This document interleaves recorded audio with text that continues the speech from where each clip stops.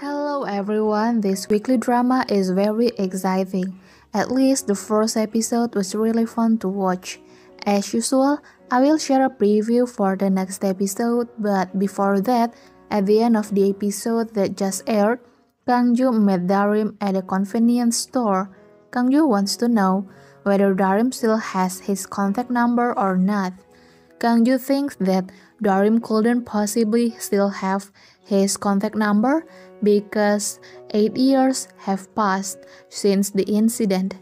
And according to him, there is no reason for Darim to keep the contact number of a jerk like him. But it turned out that Darim still has Kangju's contact number. When Darim's cell phone rings, Darim curses as soon as she hears who is calling her. In the preview of the next episode, Kangju continues to follow Darim. He keeps asking Darim many things, which eventually makes Darim annoyed and drives Kangju out of her sight. Then there is also Bong-hee, who meets the doctor who treated Darim. The doctor says that Darim doesn't have much time left. The doctor seems to tell Bong-hee that Darim has to immediately receive a fluid injection to cure her eyes before they go completely blind. The price of the fluid injection is $800,000. Then Bong-hee cries and asks doctor, "So Darim knows all about this, right?"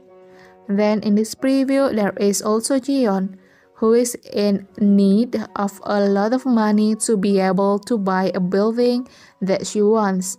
It seems like she orders some people to break into a safe. The safe seems to belong to her father, who inherited it for her. Even her husband doesn't know about the safe.